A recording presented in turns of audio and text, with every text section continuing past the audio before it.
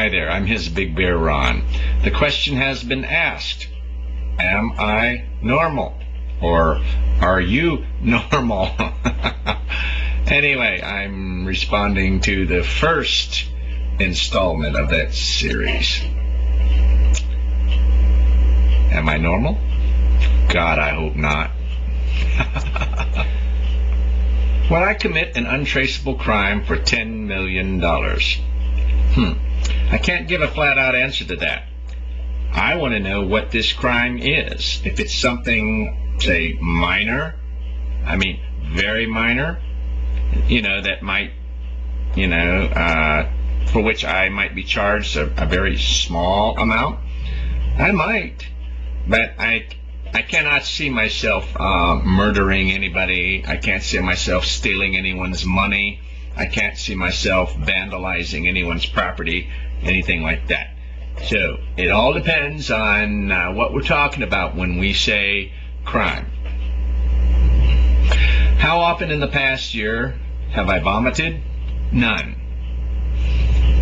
How often, I'm sorry, what am I allergic to? Not a damn thing. What disease frightens me the most? I can't think of a single one that frightens me. That's just the way it is.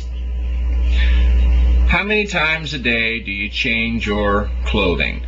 That depends on what given day it is. If I didn't have to, I wouldn't wear clothes at all. I am most comfortable wearing no clothing or almost no clothing.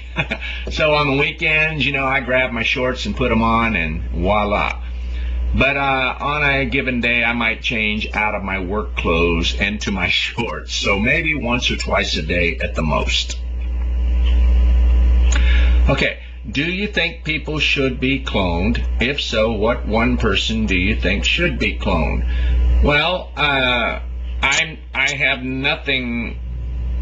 no quarrel against cloning in general. And so I don't have a problem with this, but there are some people I definitely would not like to see cloned. But one person who I think should be cloned, me. I could be happy with that, I think. Anyway, so much for that. Voila.